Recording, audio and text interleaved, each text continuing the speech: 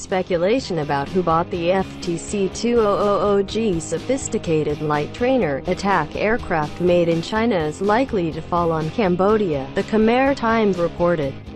This week, Global Times, an English-language daily newspaper in China, reported that the FTC-2000G aircraft was produced by Guizhou Aircraft Industry Corp. GAIC, selling the aircraft to an unnamed Southeast Asian country.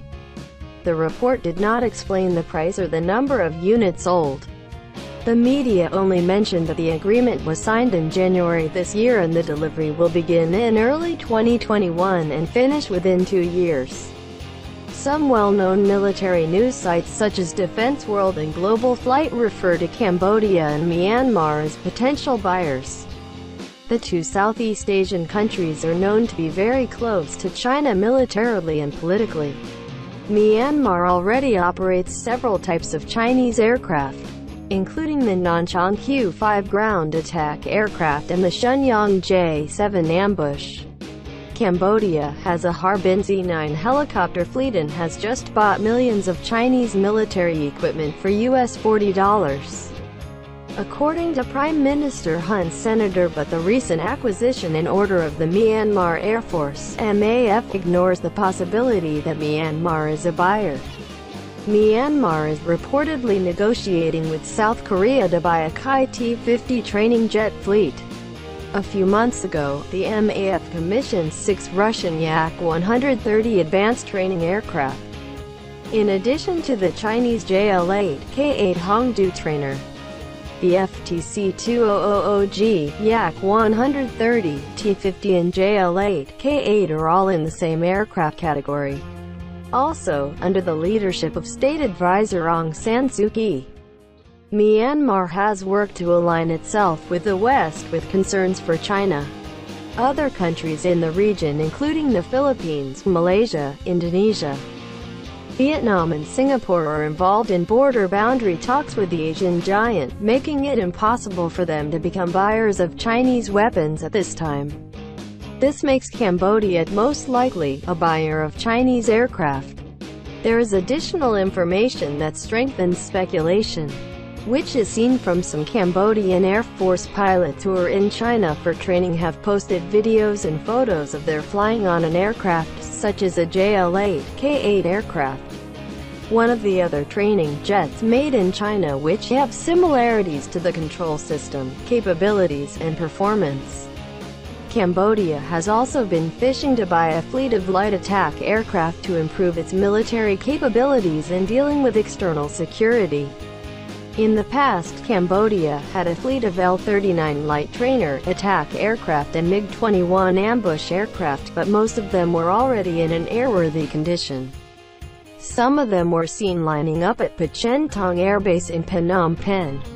In October last year, the Prime Minister said that Cambodia would buy 4 more L-39s from the Czech Republic. Defense experts say that it is illogical for Cambodia to choose China as a supplier of aircraft. China's military hardware, it is noted, is far cheaper than comparable Western-made equipment. The possibility of weapons made in China can be bought cheaply or with Chinese loans, which makes it more attractive to new economic buyers, including Cambodia. Unlike the United States or other Western countries, China also sells weapons overseas without ties. An upgraded version of Guizhou JL-9, FTC-2000G twin-seat advanced training jet for the first time flying in September 2018. This aircraft can be used for light attack duty or for pilot training. With 7 hard points under the wing and body, the aircraft can carry bombs, machine gun pods, rockets, and short to medium-range air-to-air missiles such as SD-10. The FTC-2000G aircraft has a maximum speed of Mach 1.2 and is equipped with modern radar, fire control systems, and navigation equipment. China calls it one of the cheapest on the market.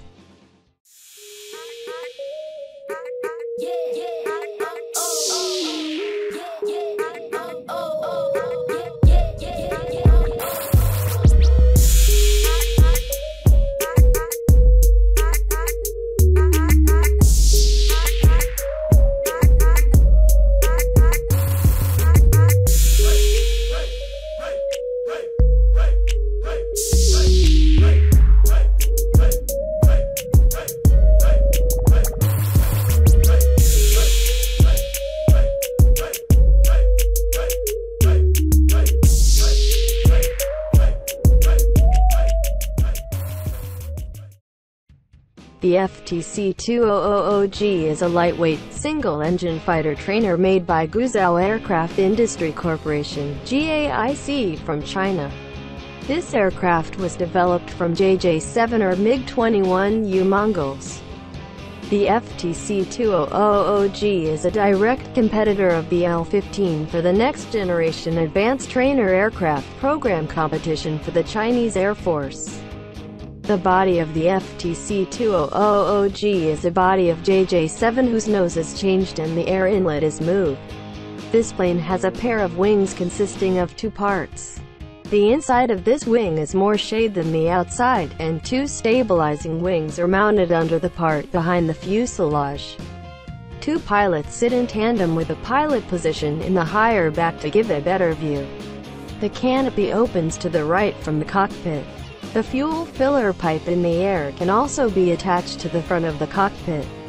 The Doppler Guizhou S7 wave control radar made in Italy is paired for export variants. For domestic needs, mounted radar made in China, 1153B MILSTD database, XPS2 head-up display, HUD, MFD, multi-purpose screen. The FTC-2000G has 5 hooks, 1 under the body and 4 under the wing. These can carry weapons up to 2,000 kilograms such as short-range air-to-air missiles, rocket launchers and bombs. The permanent weapon is a 23mm cannon.